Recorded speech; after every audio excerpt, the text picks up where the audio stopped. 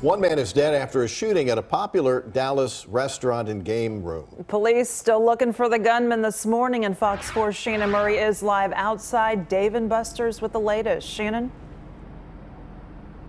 Yeah, Lauren, police say a fight led to gunfire and killing one man inside this Dave & Buster's last night. It happened around 11:30 p.m. Officers responded to this Dave & Buster's near Central Expressway and Walnut Hill.